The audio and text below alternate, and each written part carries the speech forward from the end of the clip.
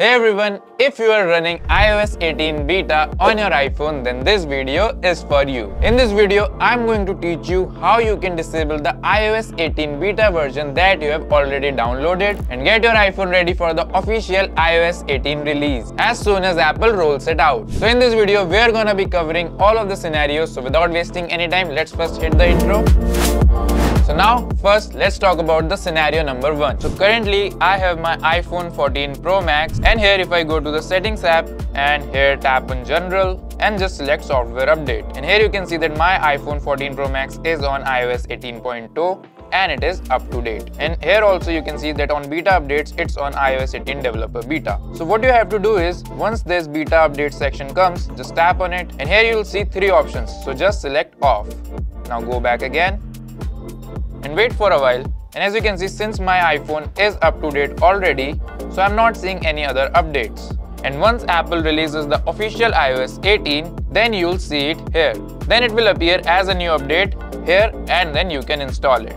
But you have to make sure that beta updates are off at that time. And in case if you want to either manually install or download the iOS updates, then here you can turn these toggles off depending on your needs and requirements. But having said that, this is the easiest scenario. You just have to turn off the beta updates if you have already installed any iOS 18 beta version, and then just wait for the final version. Alright, now let's come to the scenario 2, and this is for the people who have either iPhone 15 Pro or Pro Max. So in this scenario, again the first option is to turn off beta updates. So let's see how to do that. So here I have my iPhone 15 Pro Max, and again I'll just go to settings, here tap on general, go to software update, wait for a while, and here you will see that it's on iOS 18.1 since iOS 18.1 has only been released in the iPhone 15 Pro lineup. So again just tap on beta updates here and just turn it off, and here it's already showing that it's up to date. But again, you'll need to wait until Apple releases the official iOS 18.1 update or whichever version you're on in the iPhone 15 Pro lineup. Now keep in mind that you won't receive iOS 18.0 update in this phone because you're already past that version. So once Apple only releases the official version of 18.1, then only you'll be able to update the stable version in this phone.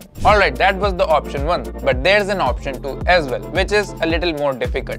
So that once Apple releases the official iOS 18 version, you can easily install and download it. But keep in mind that downgrading will erase all of your data on your iPhone, so make sure that you have backed up all of your data. But having said that, if you are interested in downgrading, then we have already made that videos as well, and they will be shown up in the iCard, so you can just click on them right now and watch them. And the link of that same video will also be in the description as well. So regardless of the version you're on, there's always a way to disable the beta version and prepare your precious phone for the final iOS 18 release. And I hope that this video helps you out. If you have any queries, do let us know in the comment section, and if you have reached there, then definitely like this video, share it with your friends and family, and of course don't forget to subscribe to iGeeksblog. Thanks for watching. See you in the next video. Bye bye.